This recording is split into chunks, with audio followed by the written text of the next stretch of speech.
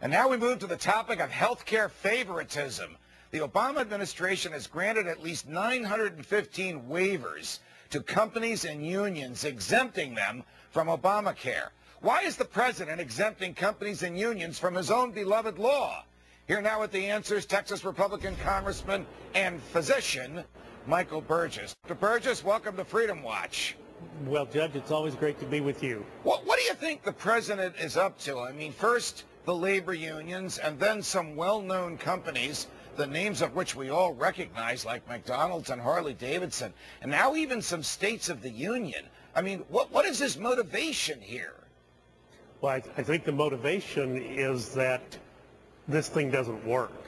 And rather than just admit it doesn't work, acknowledge that we better get back to the drawing board and make it work. If he's serious about his signature legislation, they decided to go the, well, let's just try to patch things together route. The patch things together route began to emerge in late October with 1, 2, 3, then 15, then 25, then 50 waivers, and now, as you point out, we're up to nearly 1,000. And indeed, we have whole states applying for and being accepted for waivers. Does this tell you something about what a bad piece of legislation this was that got signed into law? We're not even a year into this thing, and 2.5 million people have now been exempted. And this is just the tip of the iceberg. You're right on the mark, Congressman, and you're a doctor. You know how to do basic math. If you take all the states that have either received waivers from this or have challenged it in court and add up all their electoral votes, that's more than half. That would defeat the president.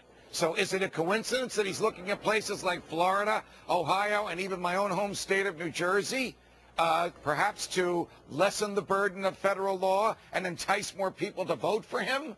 I mean, do we have a rule of law or a rule of men in this country? Well, I think you can see which direction it's going today. Their problem, of course, is if it's purely an electoral college calculation, their problem is these waivers are for 1 year. So they will have to be extended in October, November of next year to get past that election milepost. But here's the thing that is really just driving me crazy.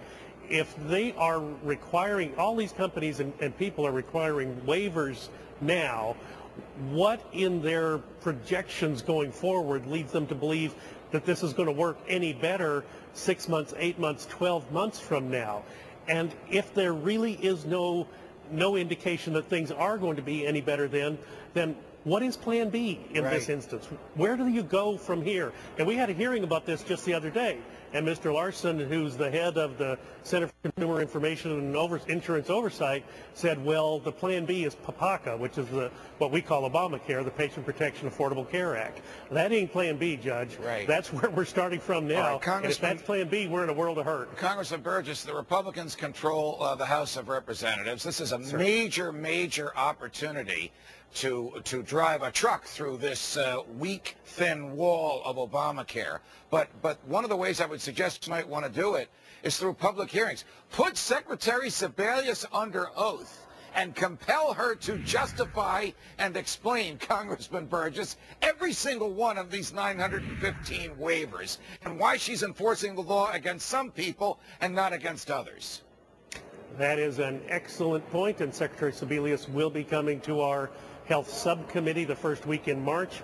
That is about a year late, according to my estimation. Now, the Democrats, we're not interested in doing oversight hearings. The Republicans did take over the 3rd of January, and those oversight hearings are indeed in the works now. It took a little while to get the committees ramped up, but they're going now, and Secretary Sebelius is on the list, and she will be there right after we're gone next week, and she'll be in the week after that. I sent her a letter earlier this week. I said, look, there's a judge down in Florida, very learned man, wrote a very good opinion. You ought to read it, because in that opinion he said officers of the executive branch will not proceed with implementation. They will not violate the will of the court.